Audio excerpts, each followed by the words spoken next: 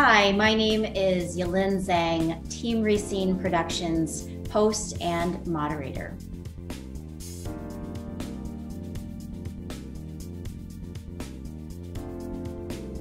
And joining us now is David Krucoff. Welcome, David.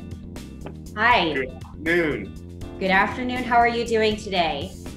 I'm great. Wonderful. Loving campaigning. Absolutely. Thank you so much for making the time to join us today. And love to start with you telling us a little bit about your background and your experiences. So welcome. Well, I'm a third-generation Washingtonian and a third-generation resident of Ward 3. So if I was to write an autobiography, maybe in the future, the title would be Connecticut Avenue, because I grew up on Woodley Park, and now I'm in Van Ness, UDC. And I've been an involved Washingtonian for years, mostly in terms of politics in the democracy field. I'm also a commercial real estate agent. I've owned a wholesale bakery in Ward 8 back in the day. I've sold the company. I'm now doing business transactions as a commercial real estate agent. But all along, I've been focused on DC enfranchisement and also on trying to build a stronger body politic, a more healthy body politic in the District of Columbia. And I'm looking to work with the council and with the residents of Ward 3 to do that in this cycle. Well, thank you so much. Sounds like a diverse range of experiences. And so, speaking of which, some of our audience members may recognize your name from a previous run as an independent for another position. Correct. So tell us why you're running for DC Council this year and why as a Republican. So I've been an independent. I was a Democrat when I was younger. Then I became a Republican. Then I became an independent, and now I'm a Republican again. I am more of the supply side of the economy thinking.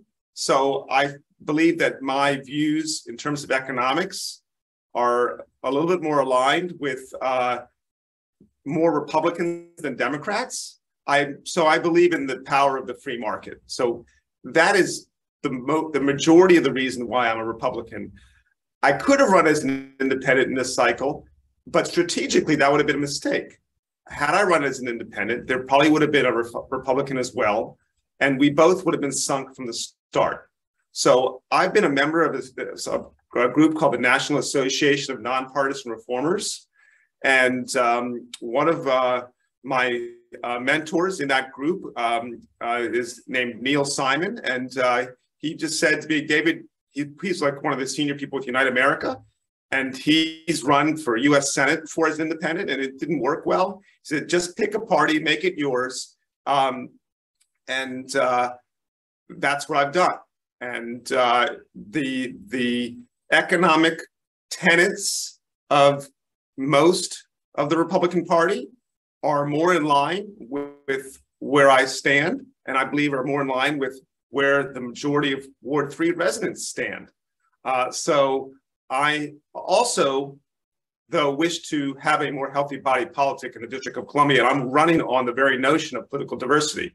So it's important to me to not be a Democrat.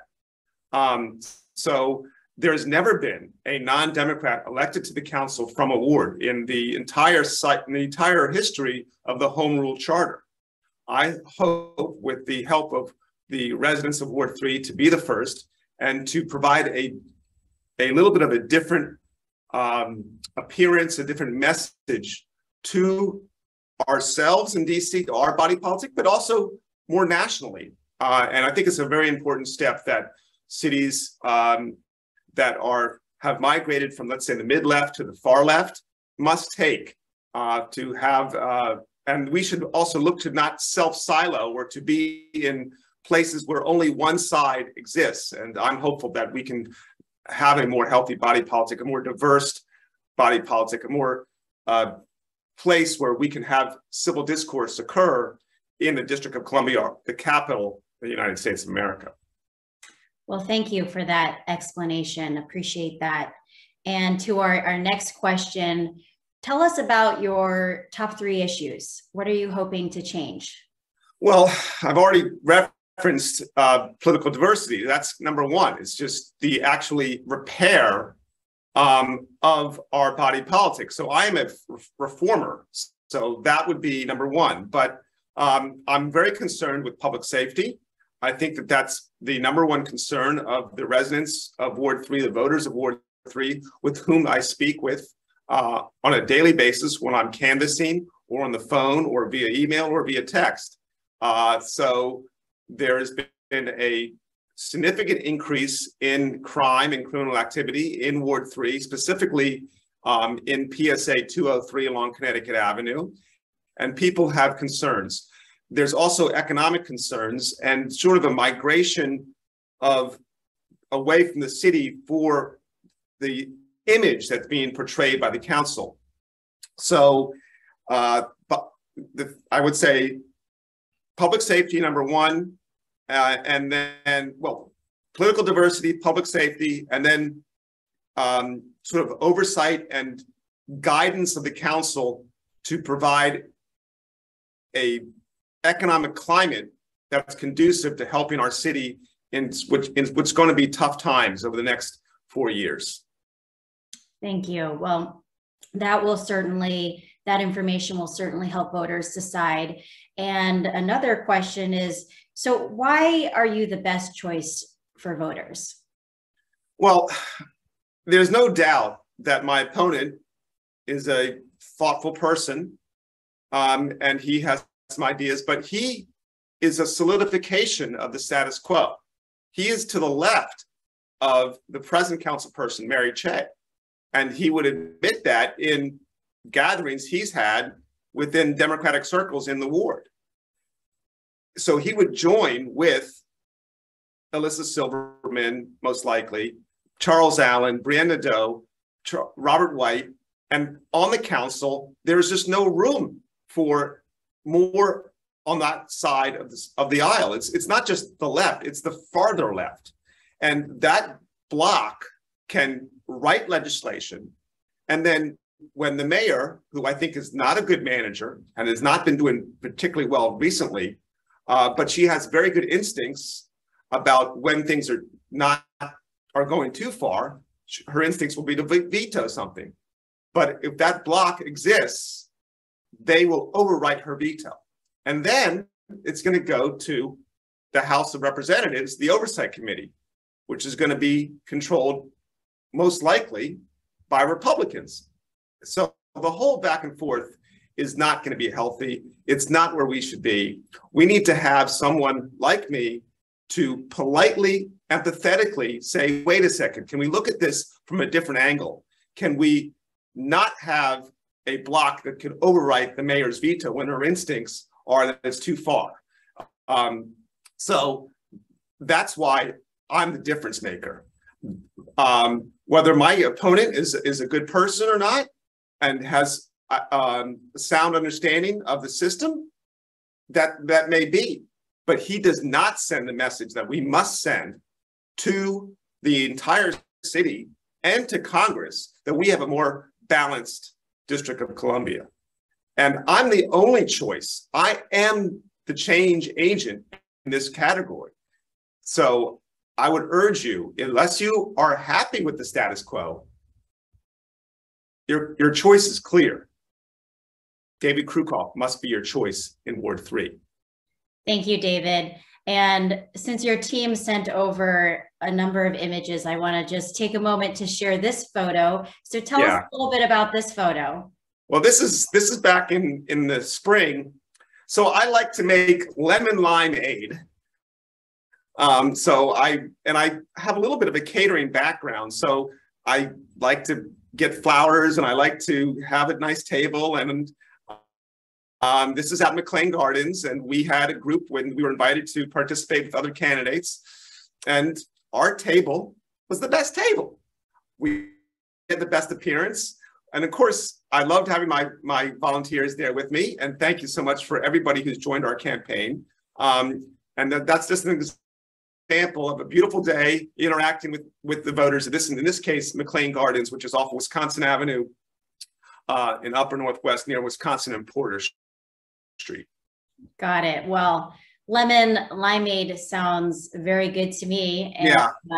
We might not be having that for some time with the winter months. Well, listen, if you have any shredding to do this weekend, we are going to be, our campaign is paying for a community shred, and we will have a table set up on the 15th Saturday from 1 to 4 at the Horace Mann School, 4430 Newark Street. That's Newark Street just before it bisects New Mexico Avenue. And there, you may have some lemon limeade on us. So please bring your documents. Let's shred. That's fantastic. Thank you, David. And now moving along to some mechanics. So when does voting begin? Okay. Well, voting is really quickly. It's Friday the 14th. It's already, the boxes are open. So we've already been mailed our ballots, and the ballots are, you can complete it and mail it back, or you can actually walk it into a voting box as early as the 14th. Personally, I think that's a little bit too soon. There could be variables that happen that the electorate should be exposed to, but that's the rules right now. And I'm generally in favor of early voting and of mail-in voting. Maybe not to the extent that we have in DC again. Maybe a little bit of a polite pushback is what you would get from me. Say, hey, can we modify it some to make it a little bit more commonsensical? So that's what you're looking for. 14th, that's Friday, but all the way through November 8th. So we look forward to seeing you out there with your ballot in hand. Please interact with us and interact with everybody and participate. It's better to participate than spectate. Absolutely. And so there you have it. There's 3 ways to vote. You can drop off your ballots at these drop boxes that David mentioned, which will be opening on October 14th, and early voting, and of course, voting day on November the 8th. And if you still need to register to vote, for more information, you can go to headcount.org, and there you'll find a variety of information to help you get registered and participate civically, which, as David mentioned, is so critical to protecting our democracy. So, David, how can people learn more about you and support your campaign? Well, obviously, you can go to davidforward3.com. It's the number 4 or the word FOR. We acquired both domains. You can give me a call. My cell phone is 202-437-7443. You can text me and just be in touch. Obviously, we'd love to have you volunteer with us. We need activity. We need people. I got shirts for you to wear, the best looking shirts around, like you saw in the picture. We would love your donation too, although money is not our focus. Our focus is your vote, is your participation, and potentially for you to communicate your feelings about the situation in DC and your desire for change to people in your sphere of influence in Ward 3. So let's make this, let's have some geometric progression of our support for our campaign. We are the change agent. Now is the time indeed. Thank you so much, David. And there you have it. That's David Krucoff running for Ward 3 council member. Thank you so much for viewing. Thank you for having me.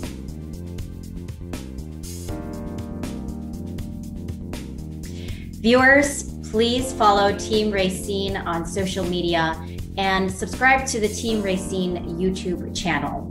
Most of all, thank you for watching.